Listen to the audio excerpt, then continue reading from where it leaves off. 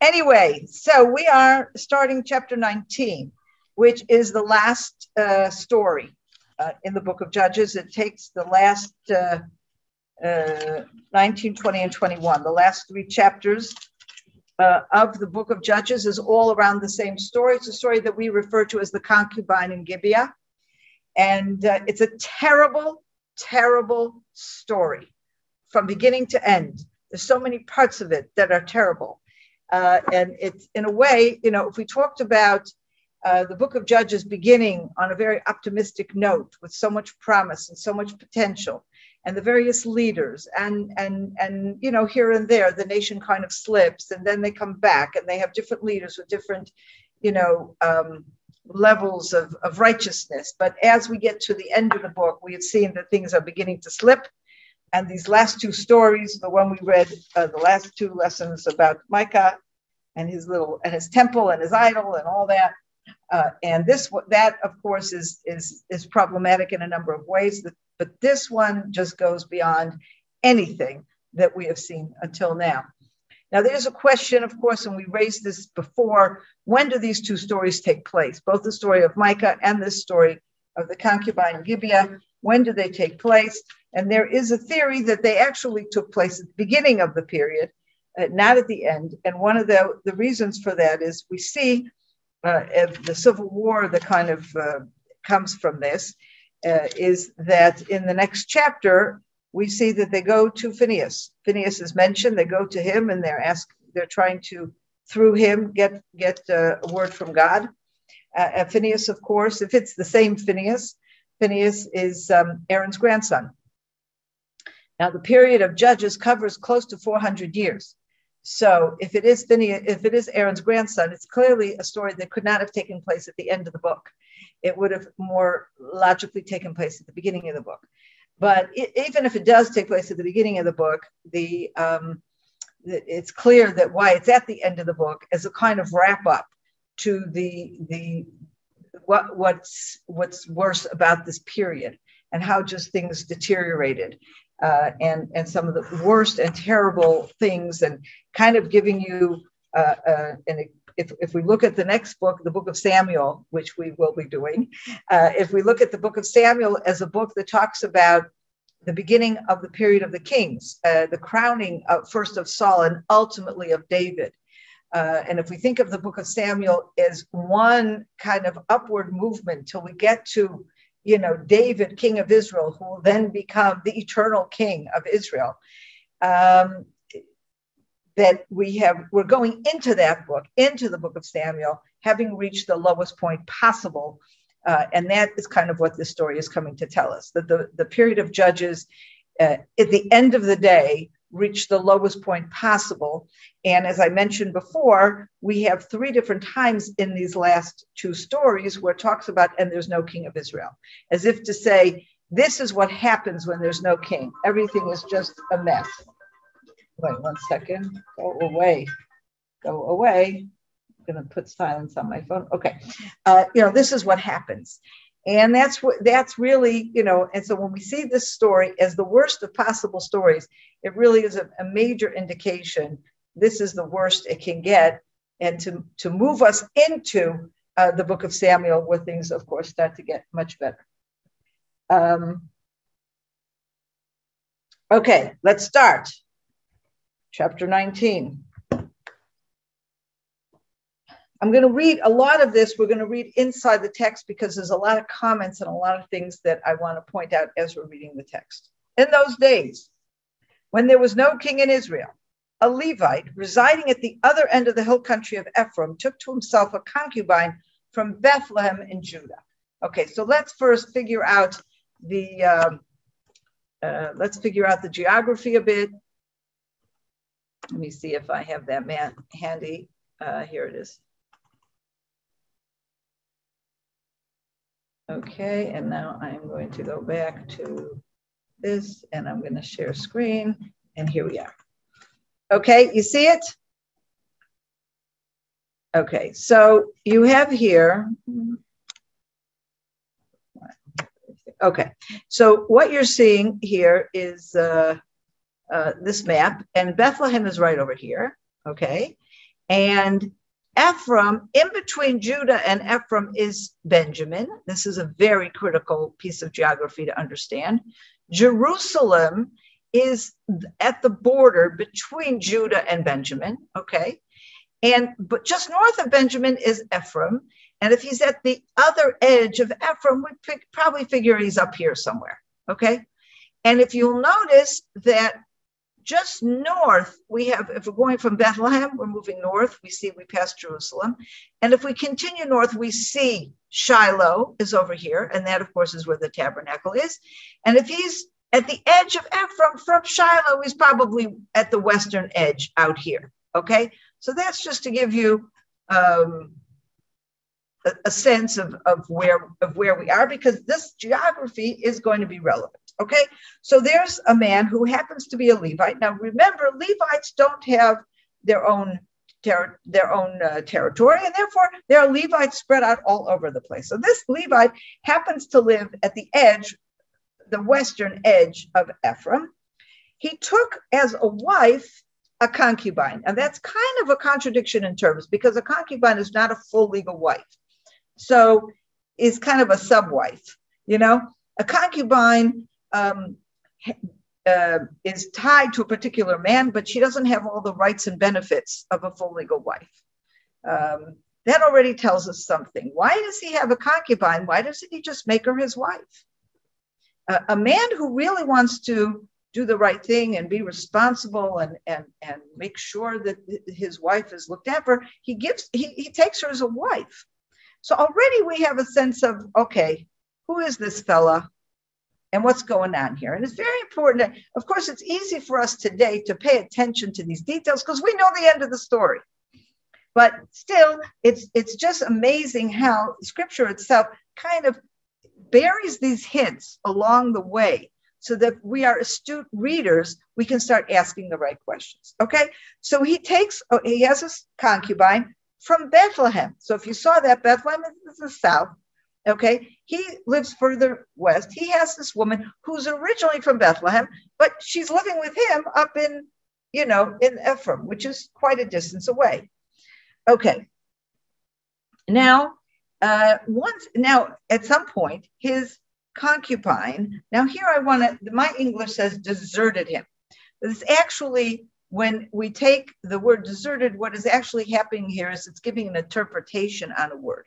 The word in Hebrew is vatizneh, and that word comes from the root znut or zonah, which is the word for prostitution or a prostitute. So literally what this is saying is this woman in some way behaved like a prostitute. Maybe she had an affair, maybe she was running around with all kinds of guys.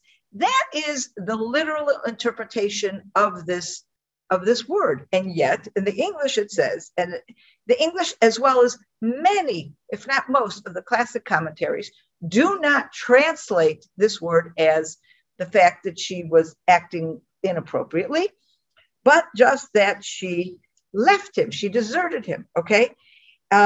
Why is that the case? And I think the context of the story gives us this. Well, first of all, one of the commentators pointed out that the word zan or zana is not just used in the sense of being a prostitute or being promiscuous, but that it means to leave, to go out. And that makes sense even philologically, or however you say that word, because don't forget, in ancient times, a woman is supposed to stay at home. A woman is not supposed to be gallivanting around the neighborhood. She's supposed to be staying at home. Of course, this is not how we behave today, thank God. I don't think I could survive in one of these ancient patriarchal societies, but this is how it was. And therefore, a woman who went out and about freely, too often, whatever, maybe a woman that would be suspected of flirting, having affairs, engaging with strange men, etc. And I will connect this to something that I find very interesting. It's not you can imagine, I am quite a modern woman. I really don't believe in women being restricted at home in any way. But sometimes when you're reading scripture, and not just reading scripture, but reading commentaries, you have to keep in mind what the context is and what the position, what, how people saw things. So when in Genesis, and I'm just going to find the place in a second, when in Genesis, when Jacob has just returned to the land of Israel, and he is in the area of Shechem, we learn, let's see where it is, this is Genesis chapter 34, that Dinah, the whole story is the rape of Dinah. How does that verse begin? Dinah went out to visit with the girls or the daughters of the land. She went out, okay? Now, there are some medieval commentators, and I will stress I do not agree with this commentary, but it is in existence. Medieval commentators that would say, that Dinah, she asked for it. Why? She went out. What was she doing? Wandering about, looking for people to be friendly with. She's supposed to stay at home. Okay. So again, it's not a commentary that, or the interpretation that I necessarily endorse, but this idea of going out is already being something that might be considered promiscuous is definitely something that exists, whether in biblical times, certainly in medieval times, it's not clear, but this is where this interpretation is coming from. Okay, so let's say that this means she went out, or Mike says she deserted him. Also, what is the context? Okay, where does she go? It says she whatever, and then she goes from him, she leaves him to go back to her father's home, to Bethlehem in Judea, and she's there for 4 months. Okay, and then we are in verse 3. Then her husband set out with an attendant and a pair of donkeys and went after her to woo her, to win her back. Okay, so if this is a woman who had gone out and she was having an affair, so she's playing around, you can't imagine that this guy is going to be going all the way from his home in Ephraim, all the way to Bethlehem to woo her back. He would probably say, a plague on her, what do I need her for? So this is an indication that she didn't do anything wrong. All she did was leave. And in this case, this word doesn't mean, that she was playing around or that she was promiscuous, but just that she left. She went out and she went back to her father's home. Now let's go back to verse 3. Okay, then her husband set out with an attendant and a pair of donkeys and went after her to woo her and to win her back. Now, as soon as I saw this, now I admit I'm reading it in Hebrew, so I think maybe the words are more similar. I'm not sure if they're similar in the English. But if I go now to Genesis 22, it immediately rang for me this verse 22, verse 3. So early next morning, Abraham saddled his donkey and took with him 2 of his servants and his son Isaac. I have here a picture of, and some of the words are the same, okay? I have a picture, whereas here we have a man, one attendant, and 2 donkeys, and he's going to bring his wife. And in the case of Genesis 22, I have a man, 2 attendants, 1 donkey, and he's going to sacrifice his son. And so I have to ask myself if this isn't another hint that Scripture is telling us this man is going to be sacrificed, that woman. Abraham was going with his donkey and the attendants to sacrifice his son, and this man, he doesn't know it yet, but there's almost as if a hint that says this man with his donkeys, who got up early in the morning, and he went and he took his donkeys and his attendant. He's going to sacrifice somebody, which is exactly what happens. He ends up sacrificing this woman, okay? He gets to their house, and we see she brings him into her father's house, and when the girl's father saw him, he received him warmly. Now, why? Here you have his daughter has run away from this fellow. She's been in the house now for 4 months. Why would the father be happy to see the fellow? So first of all, let's go again to the status of a woman in these times, not really great, okay? A woman who has run away from her husband, doesn't matter what the husband did, a woman is going to be seen as something wrong with her. She can't keep her husband. She can't, a woman, especially, look, she's a concubine. She's not even a legal wife. She's already at a lower status. But you can say, and this might be why she is a concubine. Maybe for whatever reason, she had trouble getting a real husband. So at least she's a concubine. You can see her father thinking, well, at least she has some rights. At least she has a man who is going to be taking with her. She's not on her own, which is the worst possible thing for a girl to be. And then she comes back home and he's probably in despair for 4 months. What's going to be with her? Is she just going to be on her own? Is she going to be deserted forever? So this guy comes back. On the one hand, he's happy to see him. He can, by him coming back to take his wife, or at least to reunite with his wife or his concubine, at least this restores her, his daughter, to some level of dignity. However, you see here as the story progresses, he does not want to let her go back. I mean, he can't stop it. At the end of the day, this man is the master of his daughter. If he says, let's go, he has every right, because she's his concubine, he has every right to take her. But look how hard he's trying, he tries to prevent that departure. Verse 4, his father-in-law, okay, and this is also very interesting. The English here says his father-in-law, the girl's father, pressed him. In the Hebrew, it's vayechazekbo. He held him, okay? It's a much stronger description that the father held on to him, okay? And because he really wants to prevent him from leaving.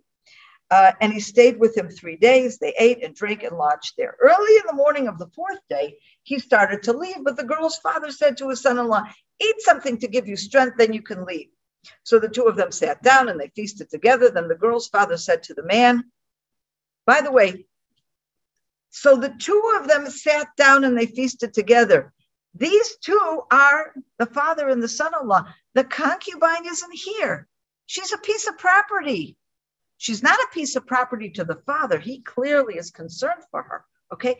But you can see the conversation is only between the father and this man, his son-in-law, and they sit down and eat together. It doesn't say, and it's very interesting because it says 2 of them together. So the scripture is telling us 2 of them, not 3 of them, okay? Then the girl's father said to the man, won't you stay overnight and enjoy yourself? The man started to leave, but his father-in-law kept urging him until he turned back and spent the night there. 4 days already, he's held him back. Early in the morning of the 5th day, he was about to leave when the girl's father said, come have a bite. You see what's going on? This father desperately does not want he's happy that his daughter has her husband back because that gives her status, but he is not happy that they're about to leave. And you have to ask yourself, why did she leave? He must have been abusing her, or at the very least, he was not kind to her.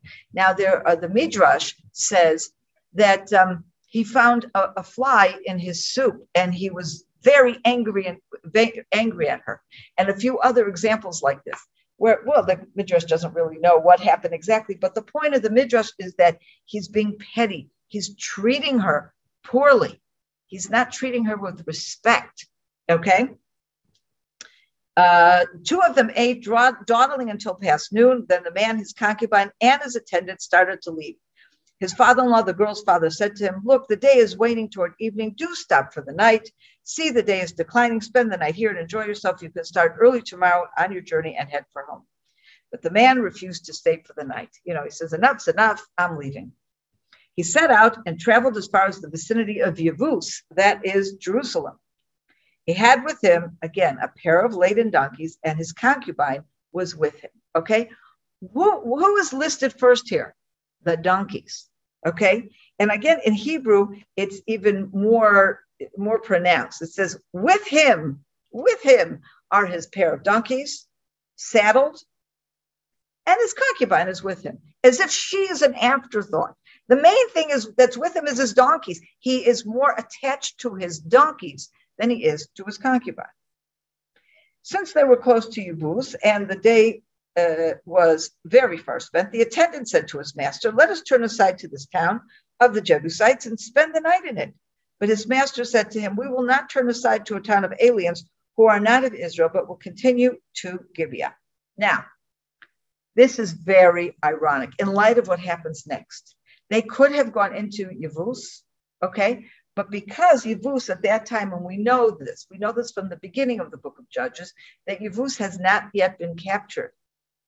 And in fact, the person who actually and finally captures Yevus, which is Jerusalem, from the Jebusites, is David, King David. Until then, Jebus is a Jebusite city, okay? It's not yet Jerusalem. And so he's concerned. You know, these are foreigners. These are not of our people. He doesn't feel comfortable. He's frightened. He's not going to go there. Okay, which of course is a mistake, because who knows, considering what happened when he gets to Gibeah, it's very possible he would have done much better had he gone to Jebus. Okay.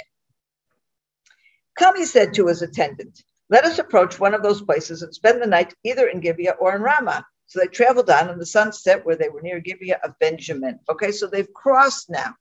If I said Jebus is the border, Jerusalem is the border between Judah and Benjamin, they have now crossed into Benjamin, and they're looking at these two places. Ramah, you might recall, is where Samuel spends a lot of his time.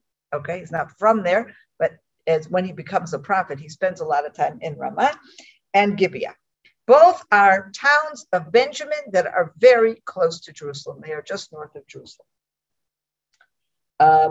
By the way, there's a Ramallah. You may know that big Arab city, Ramallah, just north of Jerusalem. Right near Ramallah, a small village, suburb of Ramallah, is called Aram. Okay, they are both thought to be named after this city of Ramah, which also is just north of Jerusalem. They turned off there and went in to spend the night in Gibeah. He went and sat in the town square, but nobody took them indoors to spend the night. They're hanging out there in the town square, waiting for someone to invite them in, and nobody does. In the evening, an old man came along from his property outside the town. This man hailed from the hill country of Ephraim and resided at Gibeah, where the townspeople were Benjamites. So what do we learn about this fellow? He's from the same place as this man, the town country of Ephraim. Maybe not the exact same place, but he's just from, just north of Benjamin in the hill of Ephraim. But he happens to live in Gibeah. Okay, so what this is doing is distinguishing him. The Benjaminites are not nice people. They are not inviting these people. None of them are inviting these people in. The only person who sees him and invites him in is someone who's not really a local. He's really from Ephraim. He happened to see the wayfarer in the town square. Where, the old man inquired, are you going to, and where do you come from? He replied, we are traveling from Bethlehem in Judah to the other end of the hill country in Ephraim. That is where I live. I made a journey to Bethlehem of Judah, and now I am on my way to the house of the Lord, and nobody has taken me indoors. The house of the Lord is in Shiloh. And so we saw that on the map, a straight line, okay? Bethlehem, Jerusalem, Gibeah, Shiloh. He would go straight north. He would stop at Shiloh to bring a sacrifice or whatever, and then he would head west to where he's living in Ephraim. We have both bruised straw and feed for our donkeys, and bread and wine for me and your handmaid, and for the attendant with your servants. We lack nothing. In other words, he's saying to him, I don't need much. I just need shelter. I brought all my supplies with me. Rest easy, said the old man. Let me take care of your needs. Do not on any account spend the night in the square. And he took him into his house. He mixed fodder for the donkeys, then they bathed their feet and ate and drank. While they were enjoying themselves, the men of the town, a depraved lot, had gathered about the house and were pounding on the door. They called to the aged owner of the house, bring out the man who has come into your house so that we can be intimate with him. Now, the word in Hebrew is that we may know him. But we know from other places in scripture, the word know is very often used with sexual connotations. The owner of the house went out and said to them, please, my friends, do not commit such a wrong. Since this man has entered my house, do not perpetrate this outrage. And then look what happens. On the one hand, we have this fellow, an older man, not like the Benjaminites. He's much kinder. He's bringing this fellow into his house. But then look what happens next. Look, here is my virgin daughter, and his concubine. Let me bring them out to you. Have your pleasure with them. Do what you like with them, but don't do that outrageous thing to this man. So first of all, you see that these men want the man, and it's talking about sexual relations. So they're clearly interested in some kind of homosexual rape of this man. And for this man, both for the guy from Bethlehem and the guy who came from Ephraim, both of these people think that is the most outrageous thing. But sure, here's two women, take them, rape them, do whatever you want with them, which in and itself is one of the most outrageous things you can see. But the men would not listen to him, so the man seized his concubine and pushed her out to them. They raped her and abused her all night long until morning, and they let her go when dawn broke. Okay? This is as far as we're going to get today, but I want to now just take the story we just read, and I would like to refer back to another similar story that rings very, very closely to what we just read. And that is in Genesis 19. The story of the angels who go to Lot in Sodom. Okay? So let's just read a couple of the verses that I think are relevant. Okay, we'll start with verse 1. The two angels arrived in Sodom in the evening as Lot was sitting in the gate of Sodom. When Lot saw them, he rose to greet them, and bowing low with his face to the ground, he said, "Please, my lords, turn aside to your servant's house to spend the night. Bathe your feet that you may be on your way early." Okay, very similar to we have this elderly man coming in. He sees the man sitting and he immediately welcomes him. So both stories start out great. Lot is welcoming to these two men, and this elderly man is welcoming to the fellow who has just come from Bethlehem. And we have in verse 2, the angels respond, no, we will spend the night in the square, but then he urges them and encourages them to come in. Very similar, this idea of staying in the street or staying, it's in the Hebrew, it's the exact same words about sleeping in the street. We have a similar situation with the fellow from Bethlehem in Judges, where he says to him, don't sleep in the street. Okay, so we're both situations, people that would otherwise be sleeping in the street. Okay. Now let's look at verse 4 in Genesis, verse 4. They had not yet lain down when the townspeople, the men of Sodom, young and old, all the people to the last man, gathered about the house, and they shouted to Lot and said to him, "Where are the men who came to you tonight? Bring them out to us that we may be intimate with them." It's exactly the same thing. The people of Sodom want these men. The people of Gibeah want the guest. Okay, and continuing, verse. So Lot went out to them to the entrance, shut the door behind him, and said, "I beg you, my friends, do not commit such a wrong. Look, I have two daughters who have not known a man. Let me bring them out to you, and you may do to them as you please, but do not do anything to these men, since they have come under the shelter of my roof." Almost the identical thing. The older man in Gibeah says, "I have my virgin daughter and this one's concubine. Take these two women and do with them what you please." And the same way Lot, who until now we thought is a really great guy. Look how kind he is, and he's welcoming, etc. He's protecting his guests. But at what price? He says, "Take my daughters, two daughters, just take them. Rape them, do whatever you want." Okay? But here comes the major difference.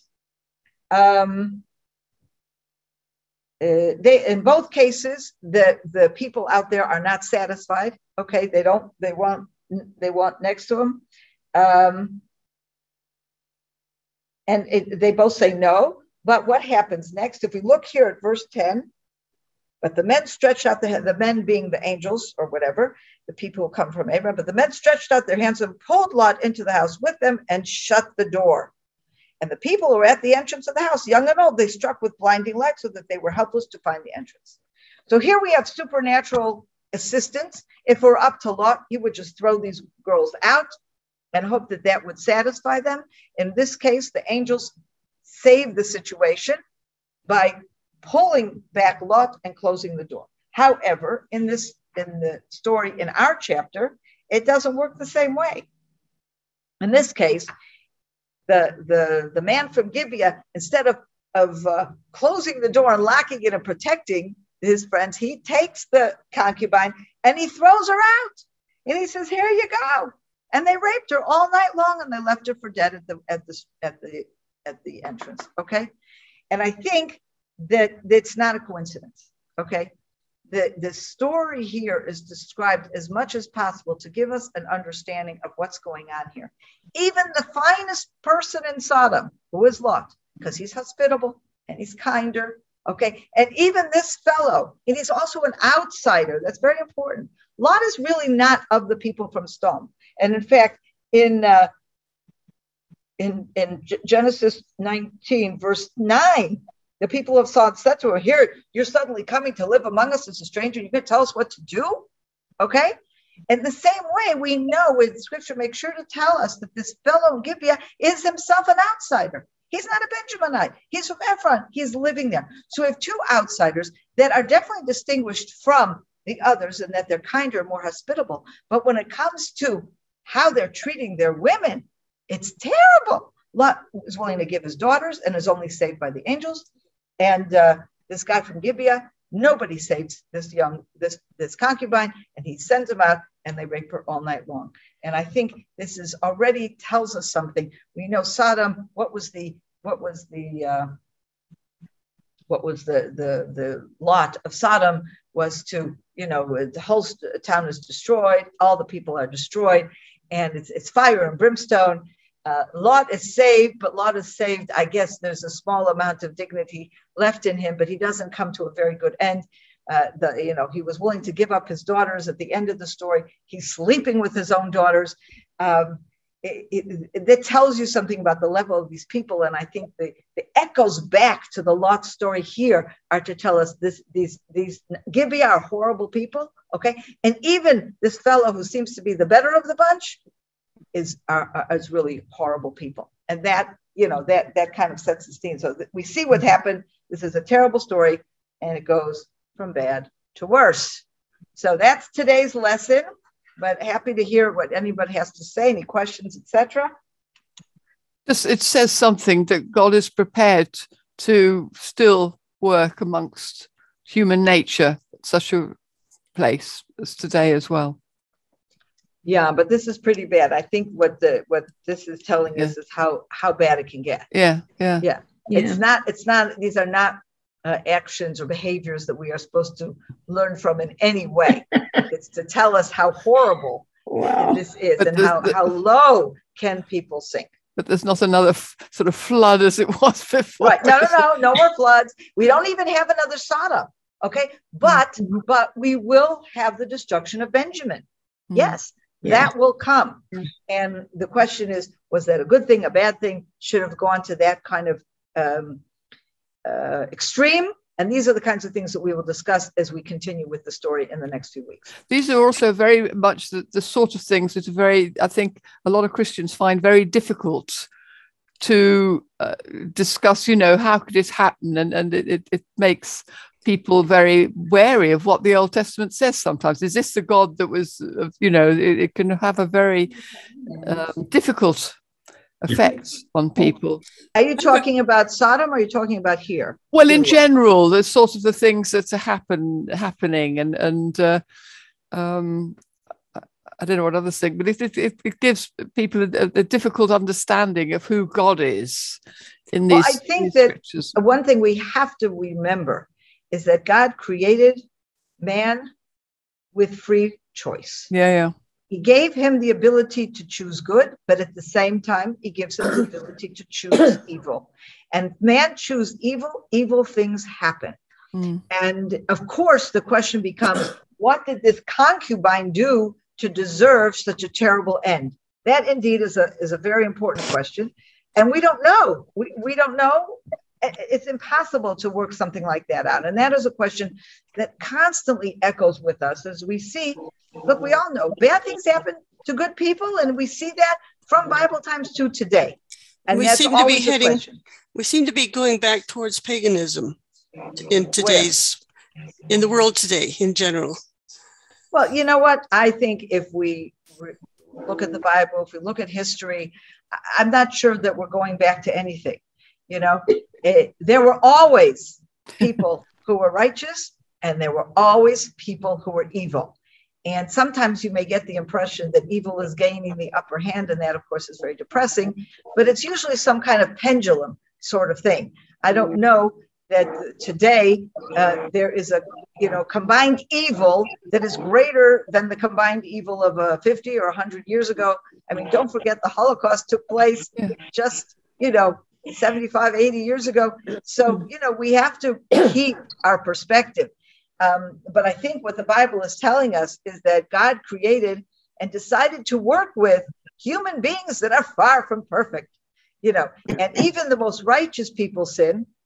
And here we have very evil people. And the question is, what are the consequences? And I think that becomes the very important issues that we're dealing with. Hi, Sondra. On a really related topic, one thing that's always puzzled me, why people like Solomon were able to have multiple wives, because we live in a culture of one man, one woman. I just wonder whether you could comment on that.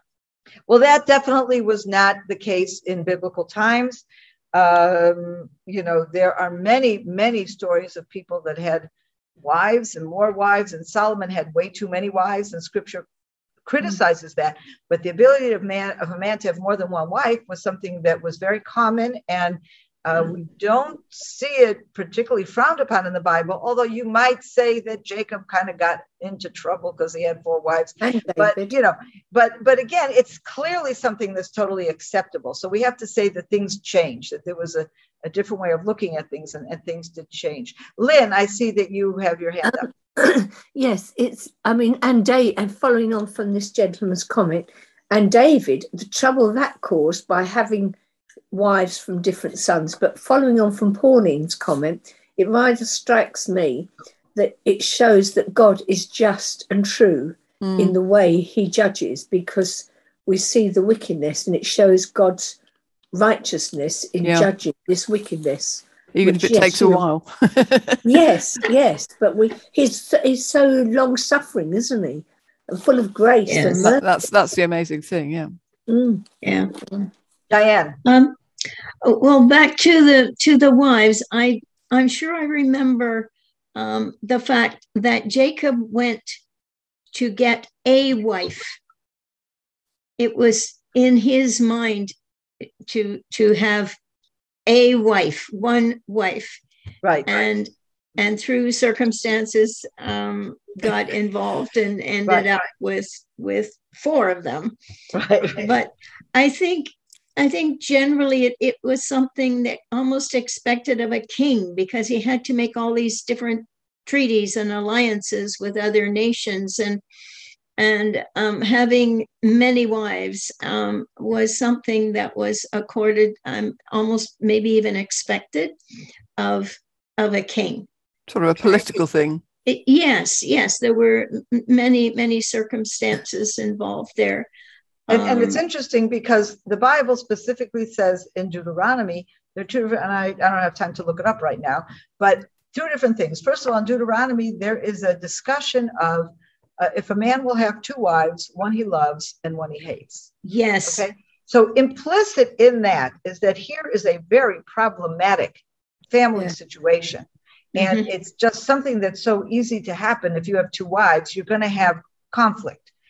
You also have in Deuteronomy about the king, you have rules for the king, one of which is he should not have too many wives. Now, it doesn't say he should only have 1 wife, but like what you're talking about, and this is really where Solomon fell, because it was absolutely acceptable in the ancient world. The way of having diplomatic relations was to marry the daughter or the princess from whatever country.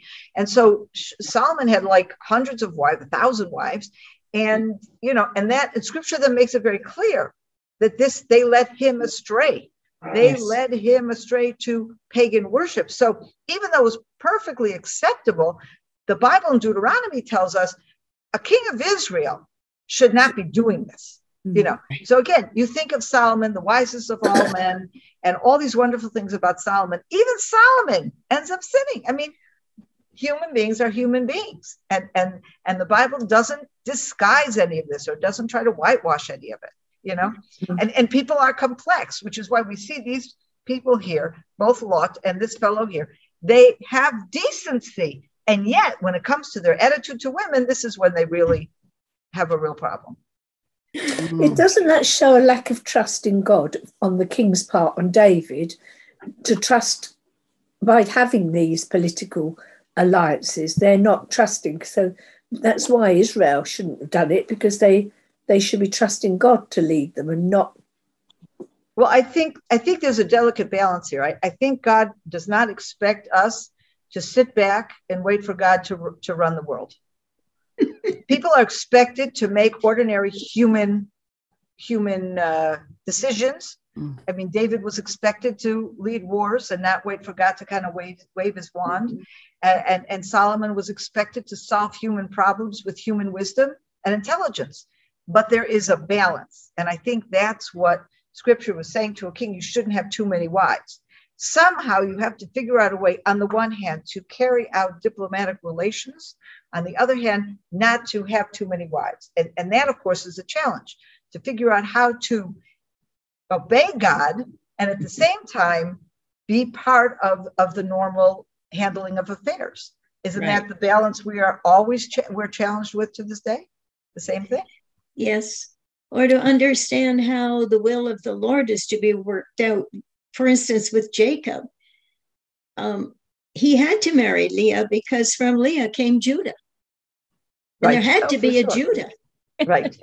And he had to have a baby with Rachel, because from Rachel came Joseph. And it was through Joseph they got down into Egypt, and they had to go down into Egypt to be delivered out of Egypt. Right. So, no question. No question. It's just, and in biblical times too, wasn't like having the multiple wives and the concubines an act of mercy in some instances?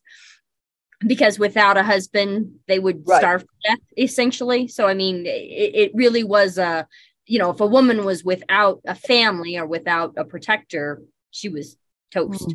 Oh, yeah. Right. Which is exactly why I think in our story, we see the father very happy that the man came back for his concubine, because she would be in a very difficult situation if he hadn't come. On the other hand, he's well aware that she's not being treated the way she should, and that his solution is to try to hold on to them. So there is this balance even then. A woman wants to get married. In the ideal situation, there would be one husband for every woman. He would not only look after and protect her, but treat her well. And so, but of course, again, we go back to what happens when human beings don't do what they're supposed to do, and we're still in the same thing. But there is no ideal here, because people don't live up to ideals, and this is the challenge that we all have, and what the people in the Bible had. How do you retain your proper behavior and your dignity and do what's right, even if you are living in complicated situations? Yeah, I mean, look at Naomi. She was left without a husband. I would say the message of the Bible through and through. Right. Oh, and Naomi, what a difference. I mean, she wasn't looking for a husband, but it was clear when she that she wants Ruth to go after Boaz, because she sees in him two things: to bring her into a status, but also economic sustenance. Yeah, right. Yeah. And and she sees that, very nice that she's going and gathering up the remnants in the field, but that's not not sustenance. And she sees that Boaz can really provide that protection. So yeah, that's definitely part of it. Hi, Sondra. Yes. Hi, Ruchama. Hi. It's very interesting to mention when the King Solomon, the wisest of all men, that it's written that he wahav nashim nochriyot. Yeah. That he liked people, women, foreign women. Right. No question. And look, we talked about Samson. Samson began doing some great stuff, but what did we say? He's always looking at the women. Yes. He's looking at the women. He's chasing the skirts. So, these are known failings in men. No offense, men. Not all men are like this, but these are failings that many men have, and the Bible is not whitewashing it.